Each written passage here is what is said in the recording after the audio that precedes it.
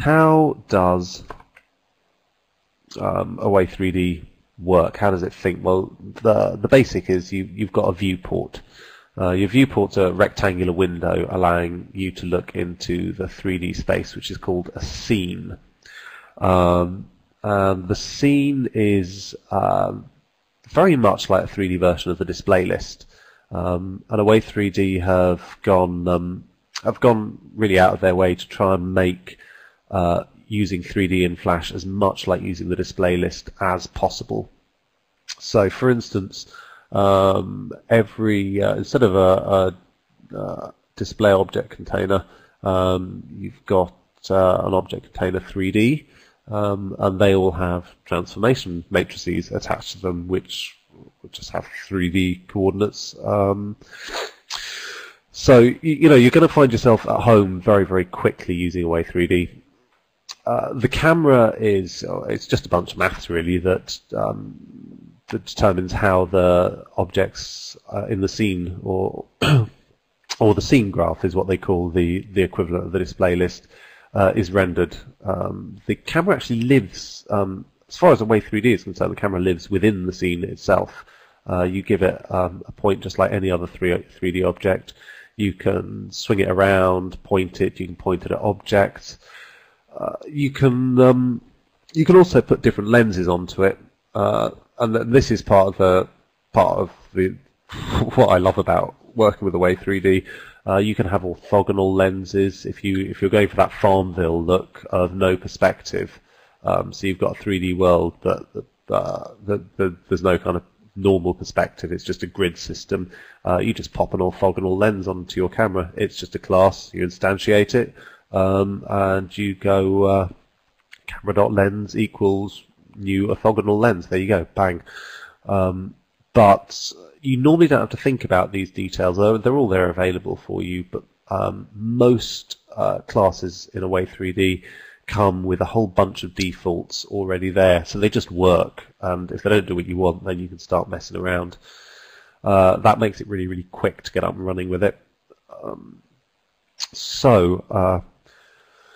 Object 3D, I suppose, is probably the closest equivalent to a sprite. It contains a mesh, which is a bunch of points in 3D space, and a material which wraps around it. We'll go into that in a little bit more detail later on. Also, lights. Lights aren't actually necessary, but you don't really get very far with them if you don't use them. So they're kind of important. Without lights, what you're doing is going to look pretty awful, really. So what can we display? Well, there's 15 primitives, so you can just create objects, toruses, cubes, spheres. It sounds really basic, but as soon as you start adding materials, you can really get somewhere very, very fast. I've found quite a lot of primitives which I dismissed early on. I find myself using them quite a lot. It can also import 3D models. It'll support most of them. Actually, I believe that's not true. I'm just going to delete that. I don't think it does support Collada. There was a lot of discussion about this. Collada is the kind of open source format for 3D models, but it's extremely large, so it's not really suitable for being downloaded over the web, and the team don't like it. They're actually developing their own format called AWD2, and they're trying to push for that to become an industry standard. It's much better suited to being delivered over the web. It can contain an awful lot of information, animations, and everything. 3D models are actually extremely complex files. They contain meshes, they contain objects, submeshes, all sorts of geometries that you can contain multiple materials. They can contain lights. They can contain a vast amount of things, and animations as well. Obj files are static. They're really simple. They're just like meshes, whereas 3ds files contain, and they're not just files. They're entire folders full of stuff which tells you where everything is. And Away3D is a very nice job of importing all of these things. It's got something called an asset library, which is it's a singleton. You can instantiate it, pass it around, use it that way, or you can just use static methods, which is what I do because it's just easier. So you can just say, right, load this file, parse it, prepare it, and then give it to me. Tell me when it's ready, and you can pull out various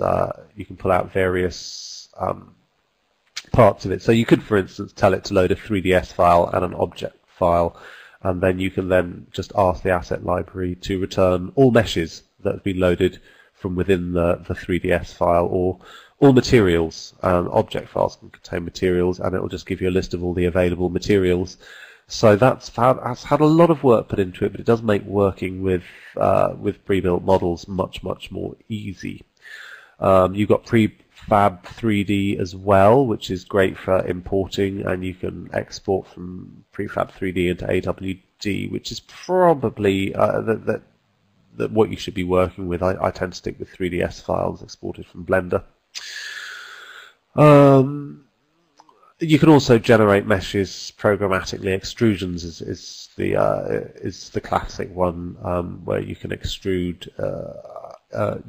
a vector as a kind of cylinder in a lathe style, or you can extrude vertically. There's an awful lot of ways you can actually generate your own meshes programmatically if you're that much of a masochist, and there's an awful lot of scope for doing very creative stuff in there, but you're going to need a bit of time to do that. I haven't really looked into that yet.